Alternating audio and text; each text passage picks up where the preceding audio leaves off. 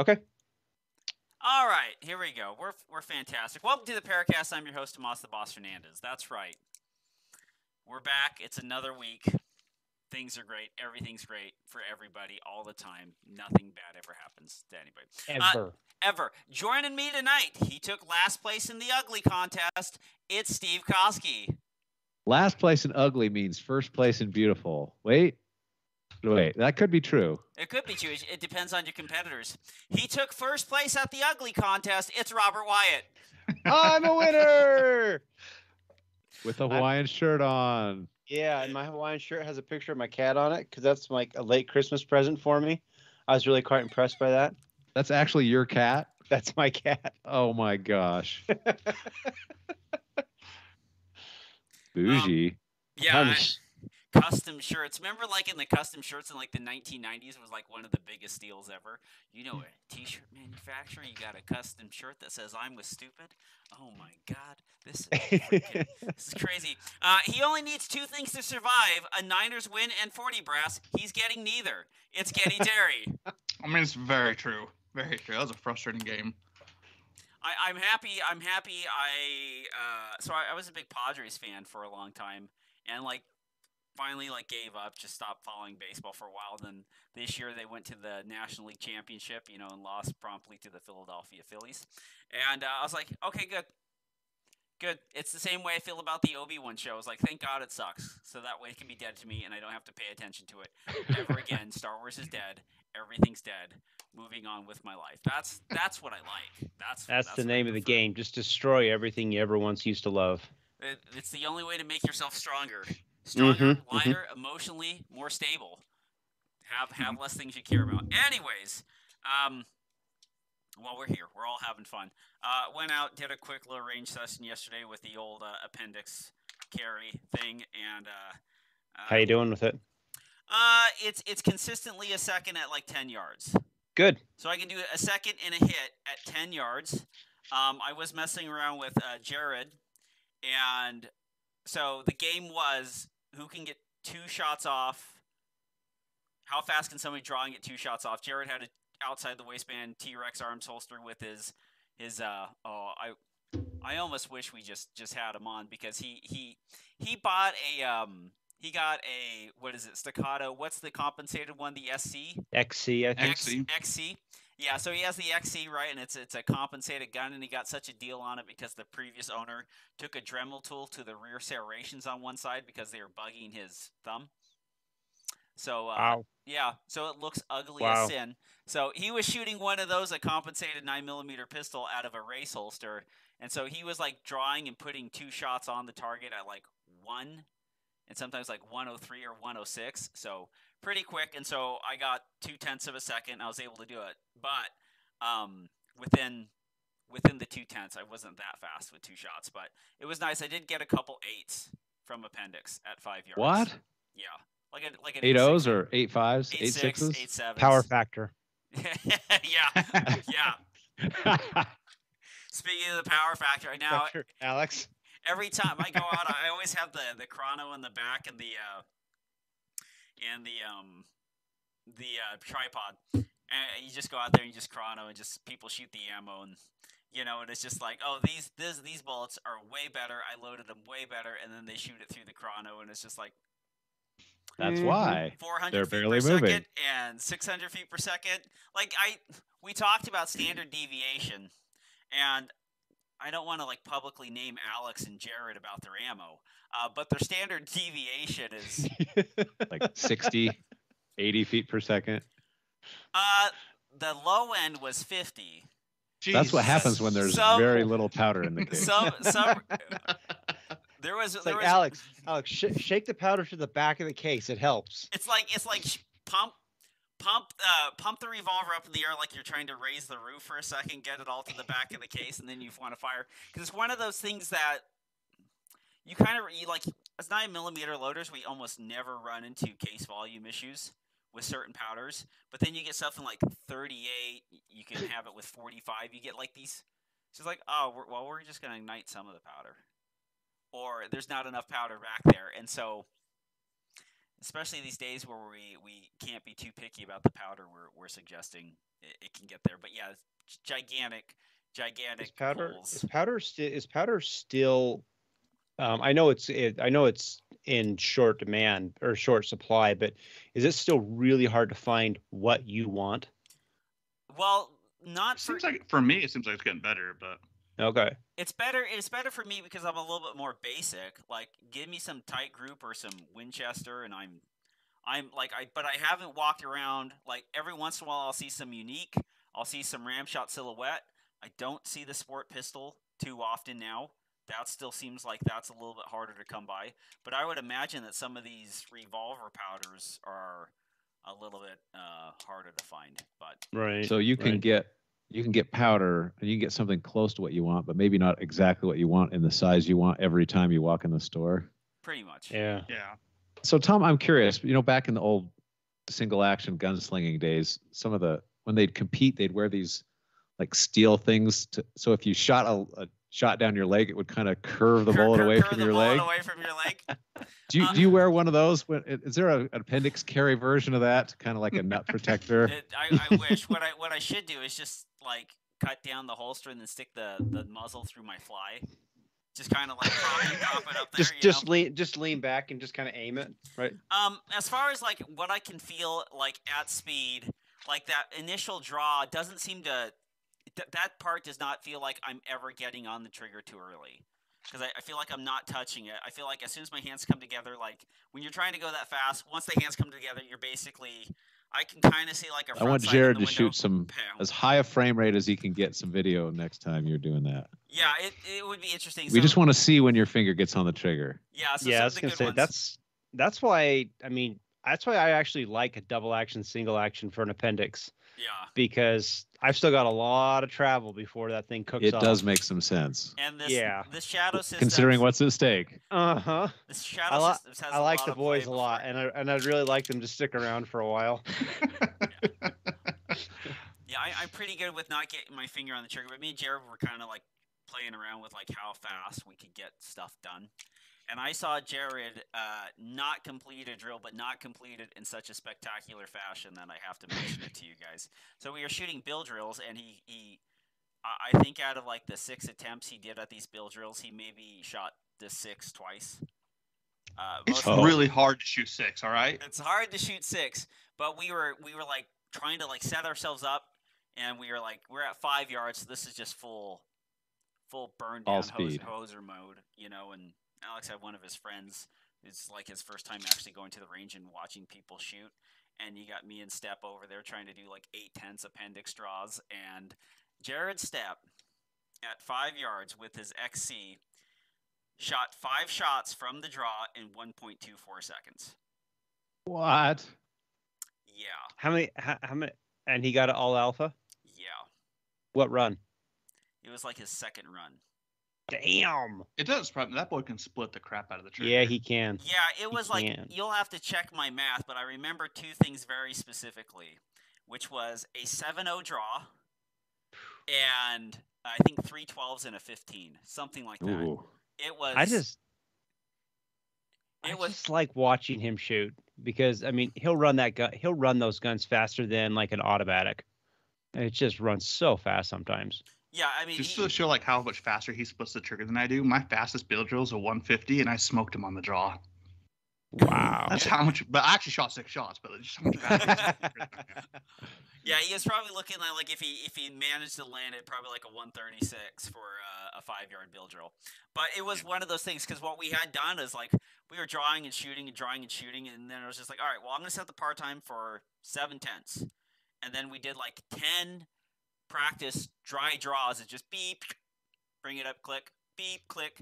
When you do that 10 times, and then you go load the gun, and then you load the gun, and then you go beep, and then you just watch everyone just kind of land a pretty close to what would be a 7/10 straw or something like that around there. But yeah, it's just like the second attempt we did at doing these bill drills, and he just whips it out and just like I can't even mimic it as fast as he did it on that thing, and it was pretty nuts. So that's awesome. No video on that run. No video on that one. But maybe one day. I did get some videos on Instagram of some of the draws that are going on. So, but what's funny, it was cold and then it got warm, And then, like, when it got warm, I was able to consistently be well under a second. And then it started getting cold down when I filmed it, and it was like a second, 9.6, 103. But it's getting better, so I'm having fun. Where was this? So what you're saying is we need to bring a chrono to the next match, Alex and Jared shoot. Mm-hmm. Yeah. I mean, that is a good point. I mean, was the bullets that Jared's shooting, did they make power factor? Well, here's the things with those damn That's why you shot all staccatos. A's. Yeah, I was gonna say, because I mean, I can shoot 22s pretty quick. Listen, if I was him, I would shoot up all that non-power factor ammo as quick as you can, because I know neither one of those guys wants to pull the bullets that they've made. They're just gonna try to shoot them. But the one thing is, like, messing around with that staccato, that XC, was that those things are like toys. Their slides are like airsoft guns. Like, right. It has like a 7-pound recoil spring. And so it's just this little play thing that you mess around with. And then it has kind of that JP5 rifle feeling where under the gold dots or like a full load, like the gun is just driving itself down. So you're shooting it and the recoil's progressively. You're just watching the dot drive itself down. It's one of those. What?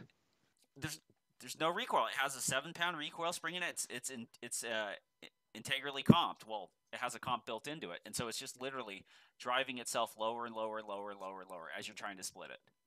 And so, like, Jared's shots would just be like imagine like drawing a Z with your finger. You're just like, you start from the top, you go down, you go across, then you go down across again, and it's just like that's what the recoil pattern is on that thing. That's weird, because I mean that's so unlike how most cops shoot, where they usually shoot at the ground and then they just kind of like zipper it up. Oh, but now he's like going top down. That's just a game changer for cops. Does the comp even work with 3 grains of powder? At that point, it's just called a barrel weight. Believe me, there was plenty of shots that ended up low on the target on the speed zone when we were going out there. But it's nice every once in a while to go see what you can do. So, speaking of seeing what you can do, Kenneth, let's actually hear about a pistol match. Yeah, so it was really weird. I decided to shoot a pistol match. I wasn't sure how to do it again, so I went to the new shooters briefing. They told me what to do safely. I think there's a lot of people that might want to attend that. Was that the remedial training session? Yeah. Yes. When you see a target, like here is fire. Don't fire here. That's how it works? Yeah, surprisingly. I thought we're supposed Putting to around the berm. I did too, but shocker of all shockers, people kind of frown on that. No, so I went to Logan. It was our first matchup in Logan of the year, and they were a good stage. There was 2 stages that I thought were pretty interesting. They were questionably legal or not, but there was the very risky way of shooting them, which if you went the risky way, you were only gaining 7% or so. Or then you could like lay up and shoot the easy way. Yeah. And I figured, The why risky not? way. Let's see what's going to happen here. It's Kenny Terry we're talking about. Yeah, one went awesome, one went horribly. So we're 50-50 on it. You scratch. So just describe the risk. What was the risk? So one stage was, I think it was 6 targets behind barrels and then a plate rack. And you could shoot it from multiple positions so you could see the entire targets and then plate rack. Or there was like one little spot you could get into that you could see 4 of the targets. You see about 2 inches of the target. And so it was all from one spot. And you just shoot a D. Just go for a couple Ds and be done. Exactly. Yeah, like one of them you were literally shooting the very bottom left. You had about 2 inches all D. Like no matter what, you were shooting a D. If you didn't shoot a D, you shot through a barrel. But so doing the math, I was like, well, if you do it correct, it's a little over 1 hit factor. Did it correct. Wow. The other one was shooting poppers at a super tight angle to drop turners, and that one did not go good. It was like 6 shots to hit a popper. Oof. Oh, I remember the first time I heard the Waukee brothers gaming something like that. Like, oh, you could shoot a couple Ds here. I'm like, you could what? You can do that? Like, why would anyone want to do that? Well, the funny thing on the one that you can only select 2 inches of the targets, I was the very last shooter, and so everybody else just shot it, the conventional multiple positions, and then I just stood in one spot, and yeah, I guess nobody else had saw it other than Leo and myself, we were going back and forth at how to shoot it. Leo shot it the more conventional way, and because that's a USPSA stage design rule. You're not allowed in a long course to be able to shoot everything from one position, right? Not supposed to. Yeah. So I mean, that's actually most courses. Short, mediums, you can't shoot everything from one position. Not that stopped him at Area 3 2 years ago. even though I went and asked Troy, "Hey, this isn't legal, is it?" And he's like, "Well, everybody's already shot it, so we're gonna keep it in the match." Excuse me? I don't see where in the rule book where it says when everybody's already shot it, it's okay. Yeah, I Other hate that.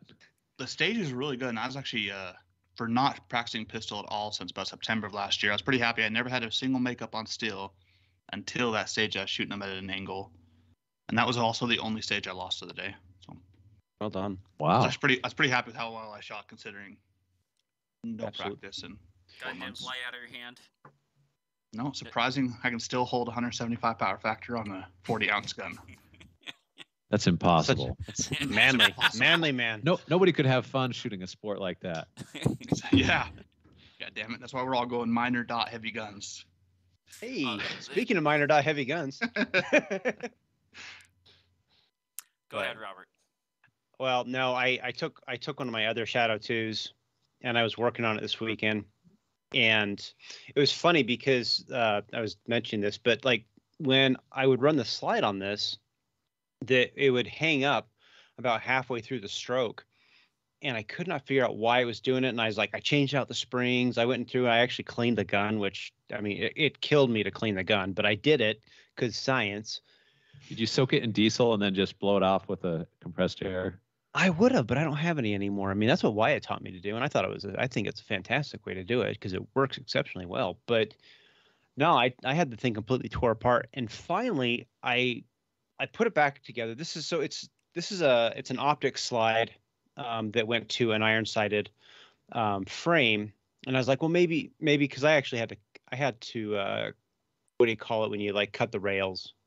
But I basically had to fit the rails in there, and I was thinking maybe that was screwing it up. But in the end, I actually started looking at it really close, and on the frame, about halfway through, there was this spot where CZ, when they went and spray painted it with whatever the paint is that they use, that you could see where the paint had actually like rolled down over the side of the frame and created these little blobs. And this stuff's hard. I mean, it's not like Krylon or something like that, but that was what was doing it. And so I took a file to it and I got it all worked out, and sure enough, it goes perfect. But I mean, that was straight from the factory. Honestly, I can't believe that nobody ever, whoever had this before me, that they never noticed that, because when a slide moves, you want that thing to just be nice and consistent all the way back. And this was like clunk, clunk, clunk, clunk. And so maybe they did notice it, and that's why they sold it. It could be. It could be. Well, it's a great find because it's an easy fix and it's no harm, no foul, right? 100%. Well, and so it's nice getting that. That's a testament to like not all finishes are just paint. Like finishes are hardening agents. Yeah. Everybody, there's like melanite.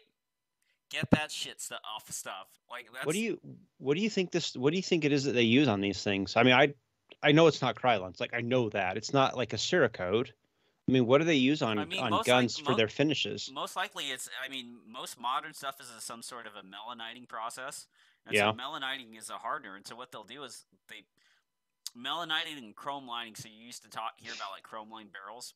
And so when you press or cut a barrel and force a piece of steel, it always wants to return to kind of like its original state. And so what happens is that they would, not only for longevity and corrosion resistance, is that they would form those riflings with chrome, and that chrome would lock in, and it would actually brace the barrel to maintain its shape. And what that also does is that hardens it so that when you shoot a bunch of it, like that steel has a hardener on it. And so the imperfections that were locked into the barrel, imperfections in the barrel would be locked in by the hardening. And so now they use a melanite, and that melanite just helps keep that barrel, so corrosion resistance, but also helps it keep it formed and held solid in its state. And so that's what basically everyone's going like.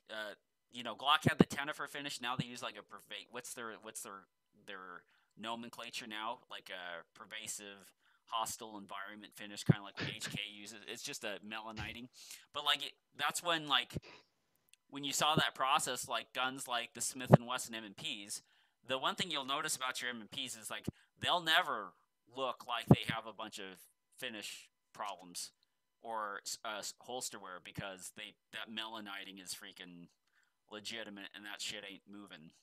So Well, I know on like this CZ, to me, it's actually really unusual to look at this CZ because I'm so used to like this whole part on both sides of the gun, just Completely being, shiny.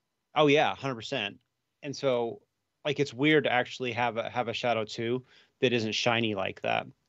And so I don't know. I mean, if it's melanite, that's fine, but it certainly rubs off over time with all that holster wear. So I mean, I guess, Steve, you were saying the chrome is kind of the way to go if you want something that's just going to be long lasting. Well, that was the cool thing back in the day. I haven't known anyone that's hard chromed a gun for a while. Yeah, outside of Kenny Platt. Yeah, that's right. And then he cracked it, which sucked. Then it cracked 3 weeks later. Yeah, that hurts you in the feels. But no, it was nice. I mean, it makes me happy because, I mean, it's just it's like you expect the gun to do a certain thing when it's not. You sit there and you just start dorking with it. And since in this case I knew my thumbs weren't getting in the way, it was nice to actually just be able to actually fix it and move on. So I did that, and then I replaced the disconnector on it, so it's got a much better double action now. I think I'll probably shoot this thing for a little while and just kind of see how it goes. The only thing I don't like about it is it's got it came with it, and I just haven't gotten around to changing it. But it has Cajun's race hammer, which and that's works. not allowed. That's not allowed in your division. Oh no, it's totally allowed, unfortunately. But I just don't like it. I just don't think it aesthetically looks good because it leaves. I don't know if you can see it in the video, but it leaves a gap between the slide and the hammer, and I really dislike that. I've just purely aesthetics. CZ Custom sells it. It's the wide hammer that goes to this gun, and I just think it looks better. Stupid, right? It's purely aesthetic, but I like the way it looks. Looks is 80% of the game, Robert. That's right. Well, it is for me. That's for sure. Well, yeah, it is. I mean, like Instagram, it's all about splitting triggers and missing stuff and sending shots over the berm as long as you got the right kit on your belt. The CZ Shadow says it's a nitride finish. A nitride finish. A nitride finish. So it's nitrided. So I'm not sure if nitride. I don't think nitride is as hard as a melanite, or if it's just another street name for a melaniting process. But well, my 5-year-old Shadow 2s, they definitely look like they've been used. They're and that's great. I like that about them. That means you've had a lot of fun with them. Yeah, 100%. Unlike the Berettas, where you took them in and out of the holster 17 times, and all of a sudden they look like they've been through World War III, with a guy who had no legs and had to use it as a cane. The thing is so funny is when the Armory was doing a lot of like Cerakote jobs, people would come in, they'd pay like $350, $400 to get the battle worn look on their gun, and it's like, bro, I have a truck. I'll just drag it behind it for 2 or 3 miles. It'll be the same, and I'll save you money. Well, the one thing is, like, take Cerakote in and out of a holster 6 times. There you go. There's your battle worn look. Like, just carry that gun around. It's paint. Yeah, it's paint. Yeah, I don't get it. I mean, people do whatever makes them happy. I have no issues if you want a Cerakote or paint a gun. It was just that one was always weird to me. Why you would pay that much money to make your gun look like it would look if you just shot it. The only time I paid for a Cerakote was because it was 7 weeks faster than getting the same gun nitrided. I was like, yeah, just get it back to me. What's the process that? I'm feeling attacked right now because I'm getting gun Cerakoted right now. No, I don't have a problem with Cerakoting a gun. I really don't. I mean, I Cerakoted Mercedes' little pink rifle because that's just what she wanted, and that's totally. It's only the battle worn one that just doesn't make sense to me. That's where it's just I don't get it. It's bad on pistols. Like on a rifle, it looks kind of cool, and then other rifles are fine. But like anything where like a rifle sits in a bag or sits on a sling or sits on a bipod or something like that. But like a gun that's in and out of the holster just trashes it. Trashes the looks. Yeah. I gotta hear about the. Hold on, I wish I had some theme music we could play. Glock performance trigger update. Steve, go. I have a shipping notice. I have no triggers. Dun, dun, dun. This is a big letdown. Sorry. I was actually like, wait, really? Oh. Yeah, sorry. I'm happy. Every day I go out to that's more than I the thought mailbox, and I'm like, oh, it's so depressing. No. Those bastards. That's the thing. I really hate that now where we have this shipping notice system where it'll send you an email saying that, hey, your product is shipped. But all it really means is that they printed the label out. Yes. They created Yeah. the label. Yeah. And it's They're like, thinking about shipping something. yeah. Yeah. I mean, like it could sit on the shelf for another 2 weeks, but we shipped it. Oh, I get that all the time. Sir, I ordered my thing next day air, and they shipped it yesterday, and it's not here. And then I'm just like, the first question I always ask, it's like the IT people, you know, it's like, did you turn it on and off? My first question is it from UPS?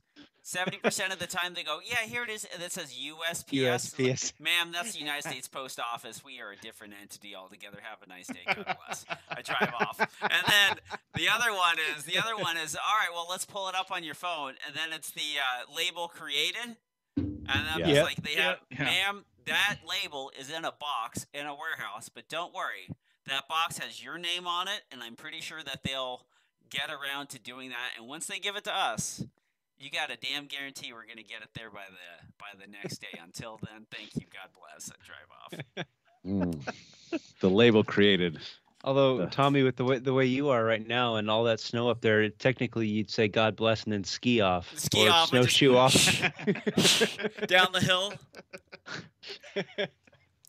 They helicopter you in with a pack full of boxes. The worst thing you can do for your body is work at a ski resort.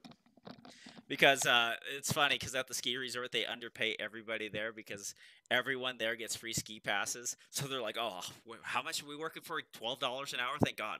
I get to ski. And I literally walked into one of the employees, and I'm like, I haven't seen you a bit. They're like, oh, yeah. I was like, oh, what happened? It's like, I shattered my arm. I was like, how'd you skiing? Yeah. Here? Yeah. I'm really behind on school. Why are you behind? You got any health coverage with this job? No. It's just like they're like 3 weeks back in school from the surgery of taking the titanium plate and screwing it into their arm. You know, fun stuff. Anyways, so no Glock performance triggers yet. You should be excited. I almost bought a Timney. I will wait till your review on the Glock performance trigger because everyone who tells me this is the rule. Anyone who tells me when I start thinking about grabbing a Timney is like, they broke. They don't work. Then Kenny Terry says, mine works fine. Kenny Terry doesn't shoot it enough to actually have an opinion. I mean, that's true. It only has like 4,000 rounds on it right now. From me, I don't know how many Mark put on it, but I've only put about 4,000 on it. And it works. So maybe they have it all figured out. Maybe they have it all figured out. God, that's the thing is like, I've actually heard that they took, because Timothy's actually super good about listening to the field reports, and they fix their stuff. But what I understand is what they don't do is put out, Timney Triggers Glock Edition version 2.0. And so you don't know if you've got version 1 or version 2 kind of thing. They just quietly fix the stuff and move on. Well, and so maybe it's going to work. Maybe Kenny has the better versions that just did work. But man, I know a lot of people who have had those things fail in the worst time that ever could happen. Well, the other thing I'm trying to figure out is if it's a Gen 5 problem or a Gen 3 through 4 problem that they're experiencing. So yeah, mine's a Gen 4, but I don't. Yeah, that's what I would get.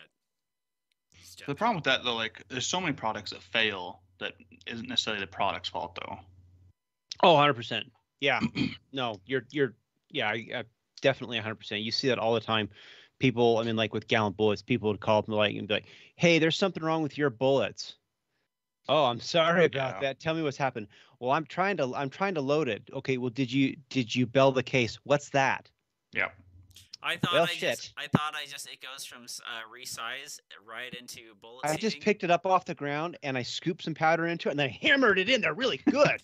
Yeah, it's like when people talk about their reloads and it's got like a lead around the edge after I get done. It's like, okay, there's a bad sign.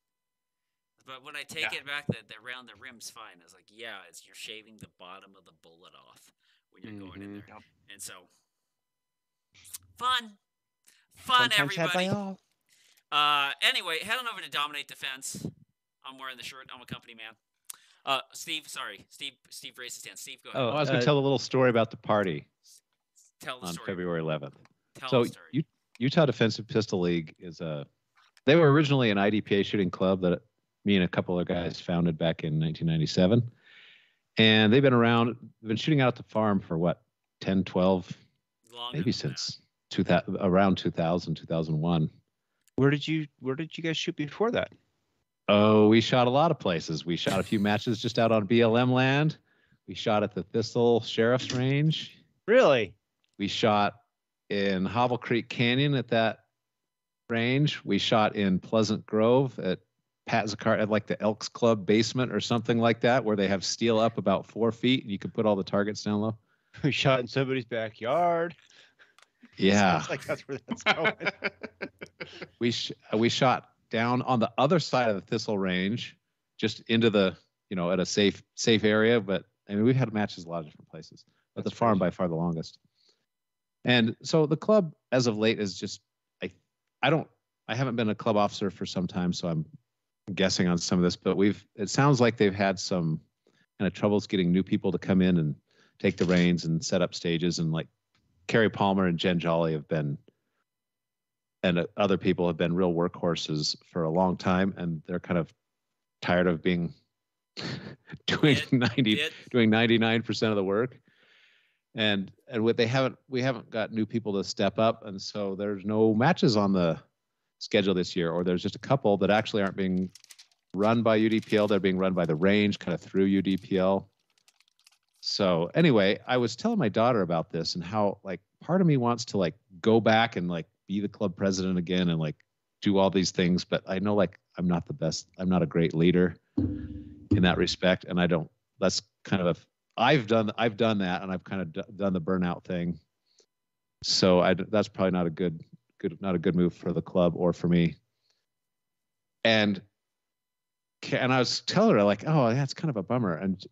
But like all the good times she's had, and she's like, well, whatever happens, don't let it go down without a party. Like have a party. Yeah. And I was like, that is a very good idea. So there's a party on February 11th, 4:00, my house, pizza, soda, beer. Please come.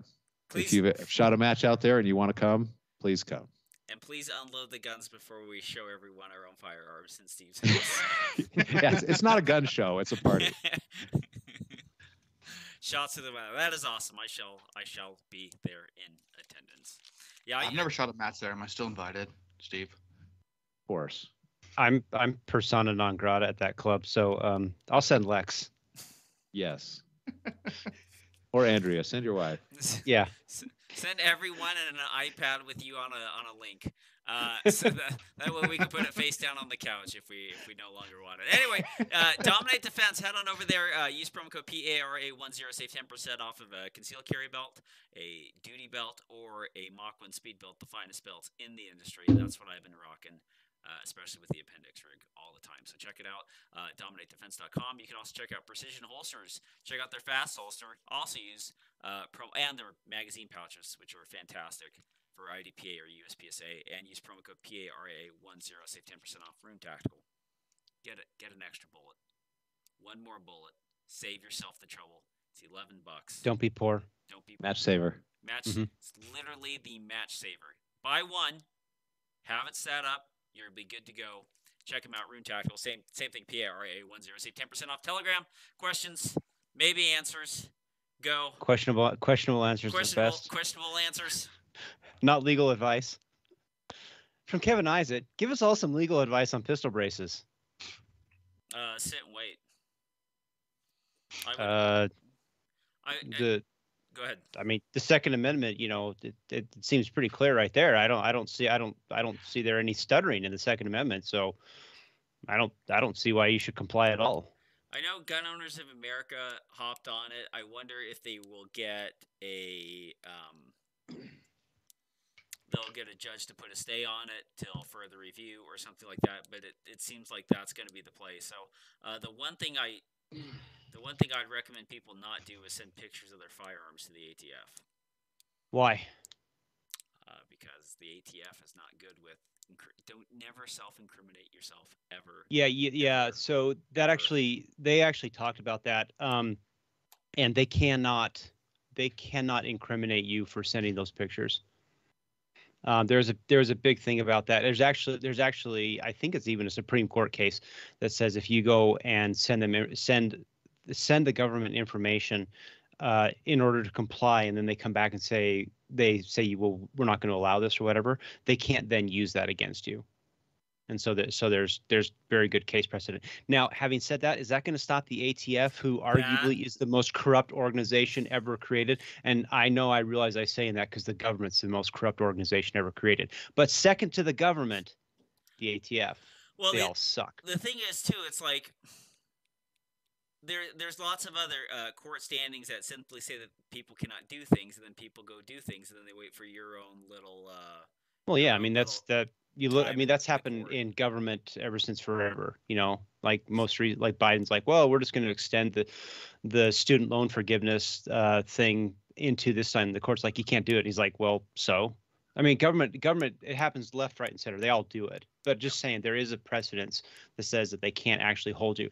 There was also they also had talked about these guns that came in, like this AP5 that came in as a certain thing. People were saying. Yeah, and they say that there's no way you could register it, and they were actually wrong about that. So there's been a whole lot of like hullabaloo going on back and forth about what this ATF ruling actually says and what it doesn't say, things that comply. There was for a short period of time, the ATF on their Form 1 website said that if Steve and if I had a Form 1 short barrel rifle and we were at the range together and I handed it to him, that would be it would be a violation of the NFA because he couldn't hold that thing, and the ATF came back very quickly and like, yeah, that was a screw up, and we're gonna fix that. Fundamentally, legal advice on what you should do as far as the pistol braces. You have options, obviously, but I heard somebody made this comment, and I think it's probably pretty valid. Now, the rule is going to go into effect on the 31st of January, which means that you have 120 days before it actually becomes official. And in that time frame, you can then register the firearm. The problem is on the 31st, you're going to see all the lawsuits that get dropped. And I have a feeling, and I don't know because I'm really bad at like predicting all this stuff, but I have a feeling you're going to see a handful of these lawsuits start to beat on the ATF's rulemaking because it's really sketchy. And West Virginia v. EPA already said that they can't do what they're doing. They lost in regulatory industries cannot make law. Yeah. And then you have the rule of lenity, and that one alone kind of comes into play because the ATF has spent years saying that a pistol brace is legal, only to now come back and say, surprise, we know you guys spent all this money on it. It's now not. But the advice that I heard was, if you're thinking about taking advantage of the quote unquote free tax stamp, which I think you're an idiot for doing, but if you decide that's what you're going to do, wait. Just, I mean, if it goes through and it's all, and this is going to pass or whatever, and wait until, day 115 and then do your Form 1. Because at that point, all the lawsuits will have been filed and the likelihood of an injunction may or may not have passed. But at that point, you can at least put the Form 1 in and move forward from there. So like, the other thing too is there's a bunch of these rifles that were imported as pistols, right? Well, pistols that were imported as pistols, and to make them SBRs like that MP5, you would need to throw in a bunch of parts in it that were U.S. made to even make it an SBR. Yeah, and that's not a factor in this case. Okay. There, what was it? Fudbusters talked about that, and Washington Gun Law talked about that as well. And so, and they're both legal minds. So, I think your best bet is probably to wait and just see how things shake out. And if you do that, you're at least going to be making a decision that has a little bit more fact and information behind it than just kind of like going crazy. That's my thought. Well, like anything, you have to wait till someone's affected, so you have to wait for a law to go into effect before anyone can actually have standing to go against it. So yeah, we'll see what happens. But pay attention, right? Don't fall asleep at the trigger. 100%. Yep. Yeah. You really want to keep an eye on what's going on. Otherwise, you're going to play the game like some of us do, and you just don't tell the government. Because fundamentally, if you want to have a short barrel rifle and you don't tell anybody about it, then you don't have a problem. There's nothing anyone can sit there and do about it. Just and where would people pay attention to that? Boy, there's a lot befuddled by this issue. There's a lot of great YouTube channels. Two that I like a lot is Fudbusters. They have a YouTube channel. Legally Armed. The Washington Gun Law is a guy up in Washington State who puts out content like every single day. They're all really solid, good. The Washington Gun Law, I like him, and Fudbusters I like the best because they kind of try not to get into the, I don't know, you call it like the hair on fire effect. And they're like, we're going to tell you the law, and we're not going to tell you what to think. We're going to tell you, here's how to think. They're not a bunch of drama queens. Yeah, I definitely stay away from the people like Guns and Gadgets and Iraq Veteran 88. They have good information, but they're gonna come out with stuff just like right on the bleeding edge, and it may or may not be the most accurate, and that's fine. We all kind of like say the wrong things from here and there, but I would, generally speaking, if you can wait for 2 or 3 days after some new thing comes out, you're probably going to get the more calm and rational approach. And that's actually what happened with the GOA thing, where the GOA said that this thing was going to happen where you couldn't register these guns. And then everybody comes back and like, no, that's actually not the case. And the Fudbuster YouTube channel, they actually went through and they're like, look, here's all the case law that says this can't be the case. It's not correct. And then Jared with Guns and Gadgets, who is really good about putting out some good content like quickly. He came back and he kind of fixed it. He's a lawyer with GOA, isn't he? No, he's a former cop. And no, what am I thinking?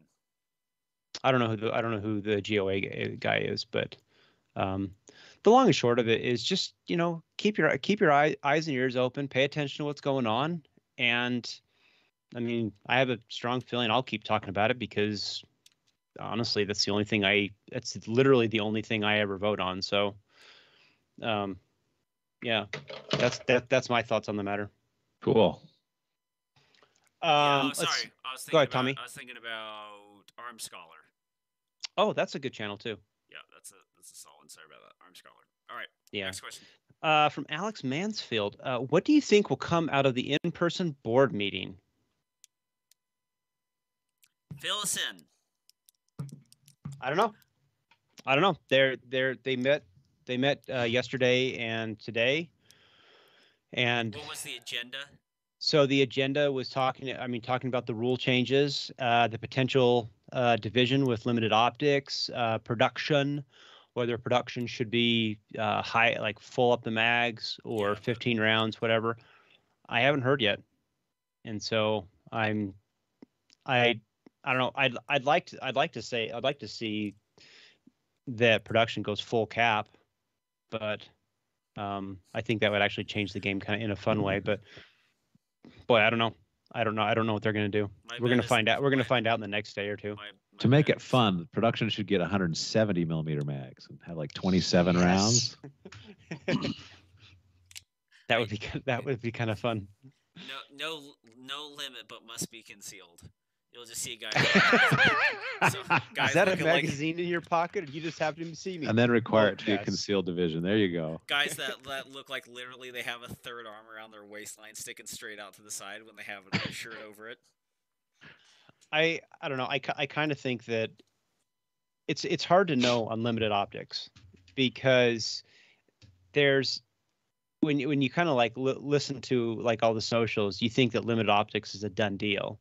And historically, anything that USPSA says we're proposing eventually becomes a division. Production, I have no idea.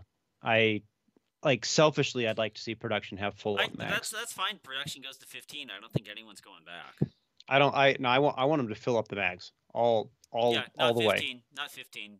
Your capacity. 140 millimeters. Yeah.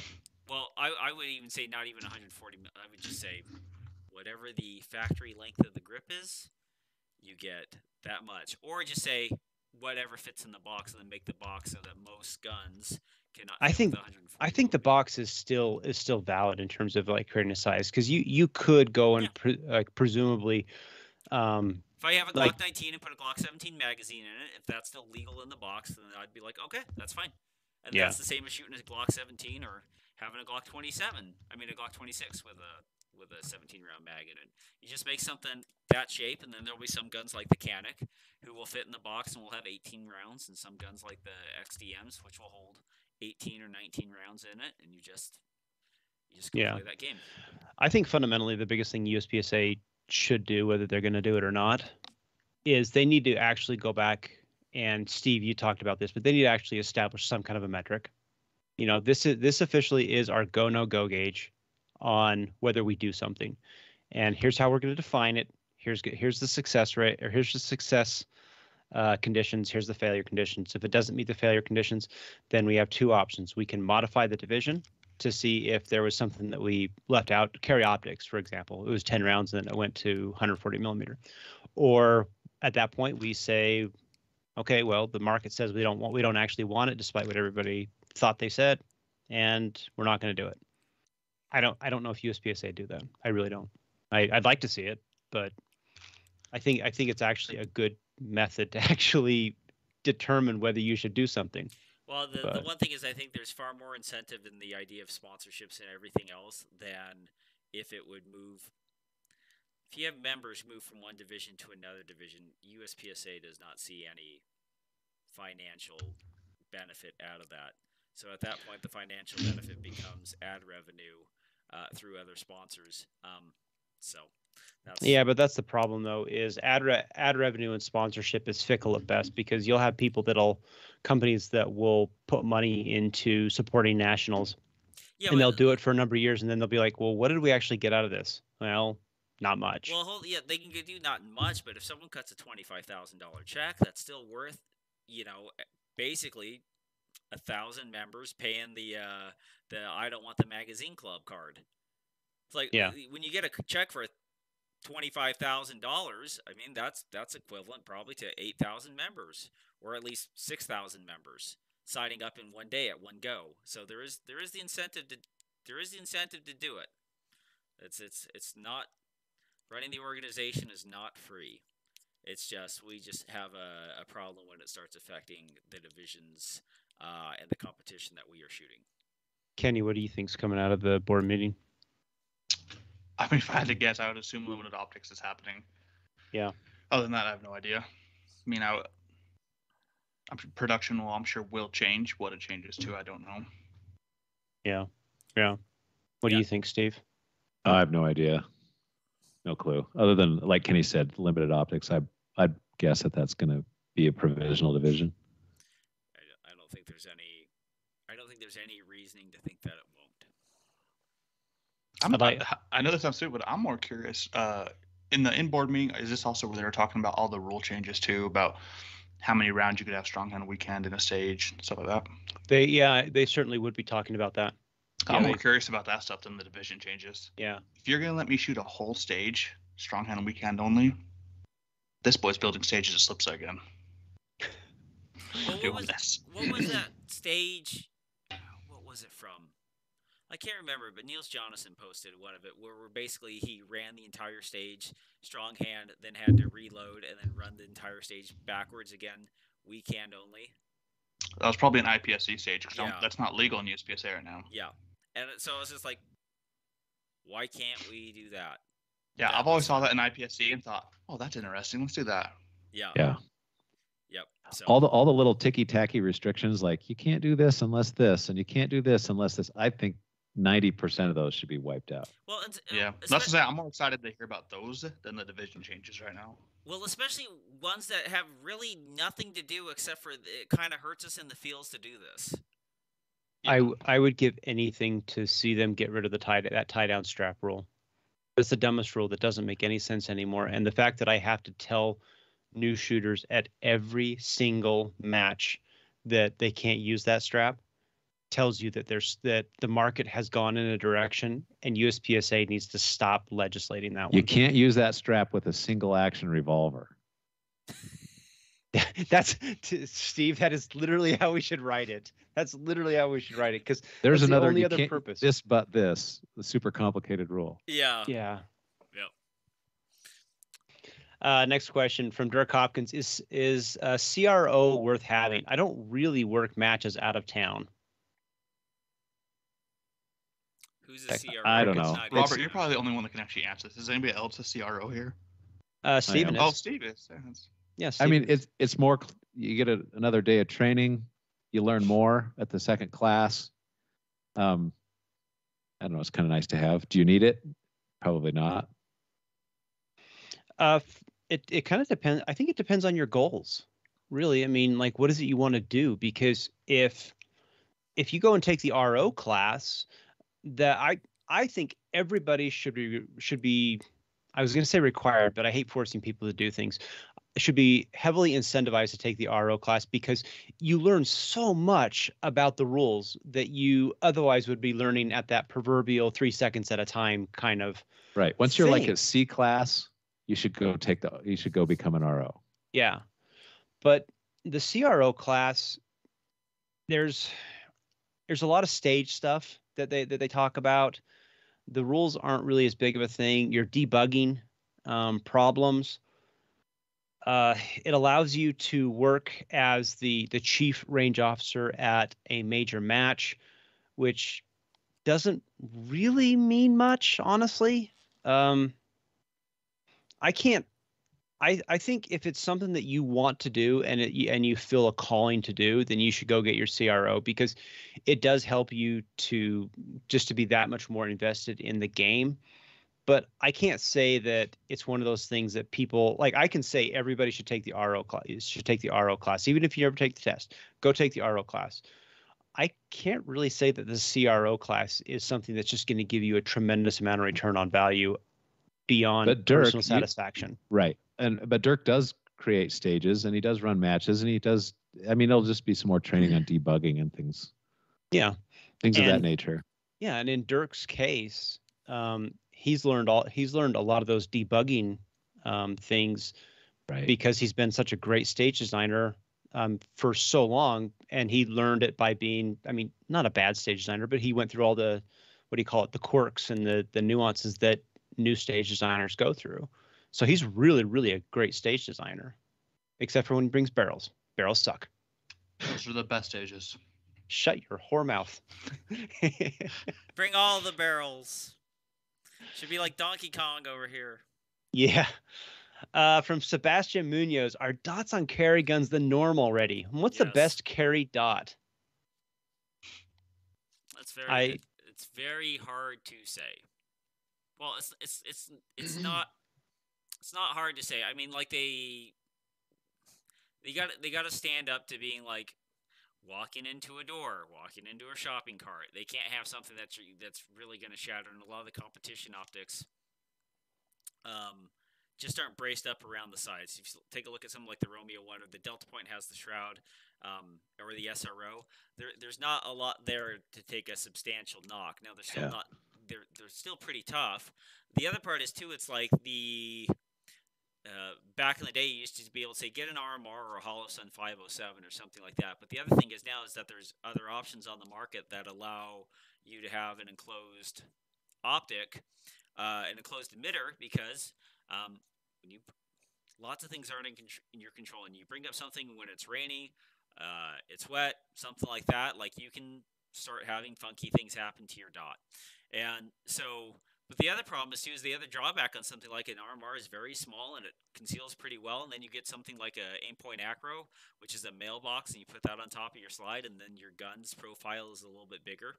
And so it's kind of one of those things. I would say if you're holding like a Glock 19 gun, then, hey, go get a dot on it. But a lot of the smaller guns, like the Glock 26s and stuff like that are like appendix or like pocket carry, you still don't need a dot for that kind of work.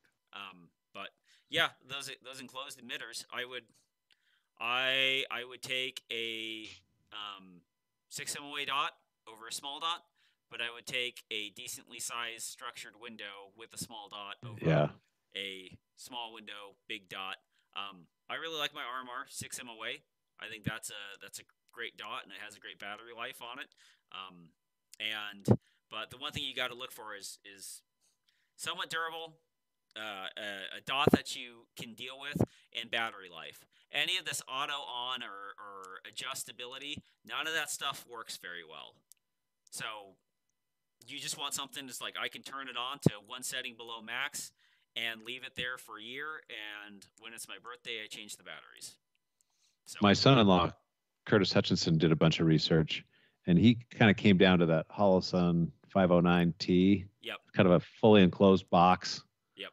I don't know the exact model number, maybe the HE 509T RDX2 or something like that. Yep. But I think Jared mentioned that one. Yeah. A couple shows ago, the 509 TX2. Duty or carry. Everyone who I know has a 509 likes them. I mean, they have a 2 MOA dot, and they have that little donut of death you can take on and off. Yeah, and those are fantastic setups that you could have. When we look through them, when you look through something like an SRO or a Delta Point Pro, and look through that, you're like, I don't know if I could shoot somebody if I had to, but I'm not sure.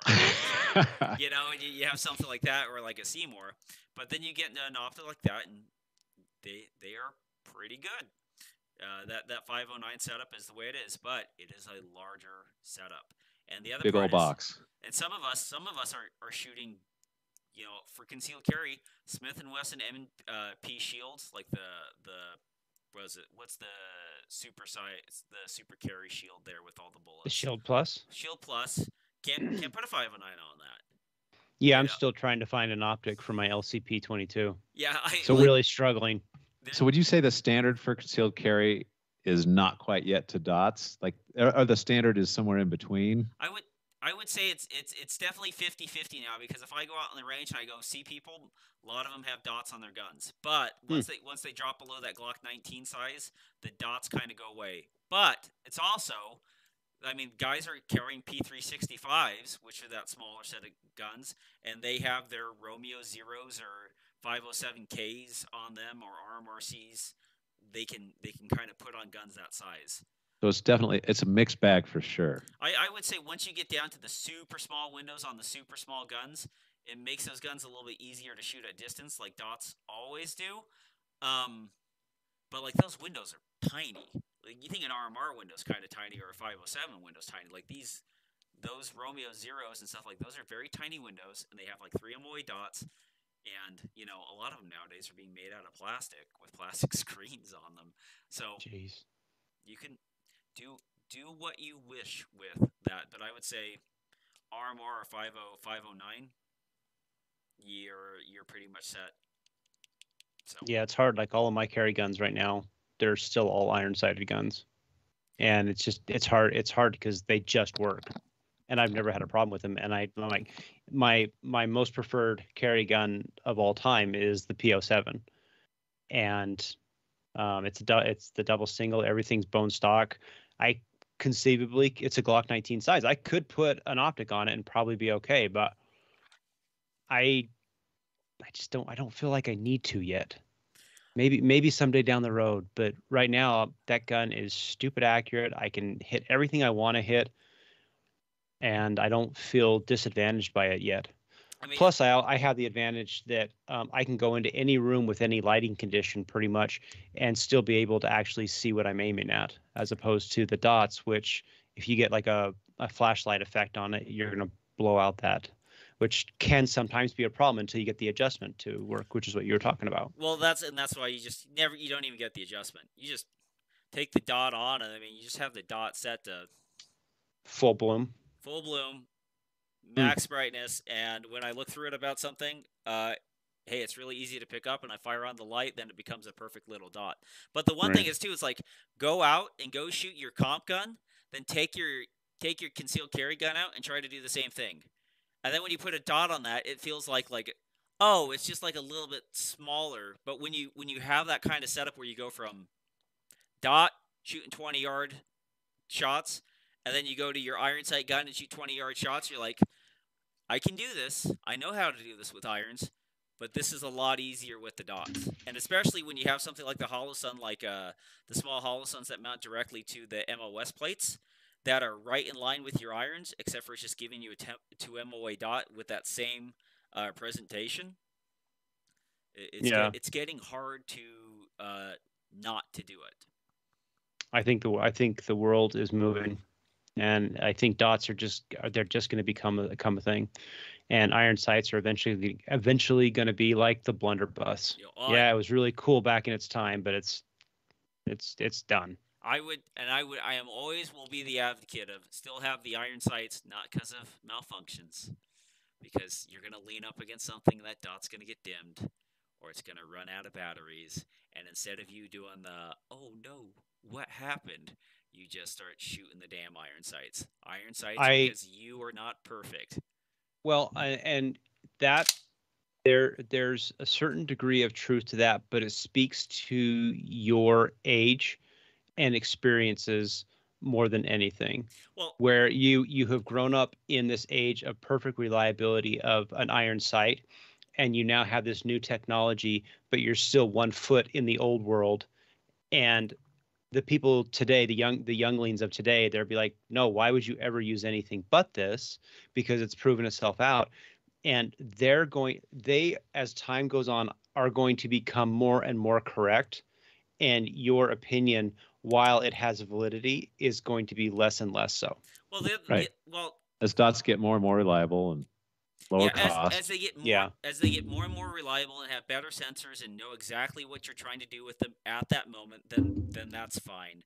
But listen, I have a spare magazine on me because I'm capable of missing shots, and I'm capable of effing up reloads, and I'm capable of doing all sorts of stupid stuff. So, for 8% of my window, I will gladly have the option to transfer to something else when I just can't do anything with the dot because my dumbass did something. No, I totally get it, Tommy. I mean, it's like people, like, I remember when Andrew and I first got married, we had a landline and we had cell phones because, you have to have a landline. Why would you ever have a house that doesn't have a landline? And then eventually, 3 or 4 years later, like, why do we still have a landline? Tom, and now today people are like, why would you ever Tell the truth, Tom. You carry a spare magazine because your crotch rig came with a spot for one. I didn't have to buy the spot. I like the idea of having 46 rounds, 47 rounds on the go. So it's Tom, I understand that he was attacking, you had to shoot him, but why did you reload? Got to be topped off for the next guy. That's it. All right. Well, thanks for downloading, listening, subscribing. We appreciate you guys doing all that. Yeah, we love you guys. Thanks for doing that. You can check out the video version on YouTube. Just search PARAcast Firearms Podcast. It should pop right up. You'll see all our mugs on there. You can see what we're actually talking about. So for Steve Koski, Robert Wyatt, and Kenny Terry, I'm Tom Nelson, bidding you peace, love, and soul as we depart into the open waters of the sea of life on a little tugboat we like to call the PARAcast. Hasta la vista, baby. Good night, everybody. Toot toot.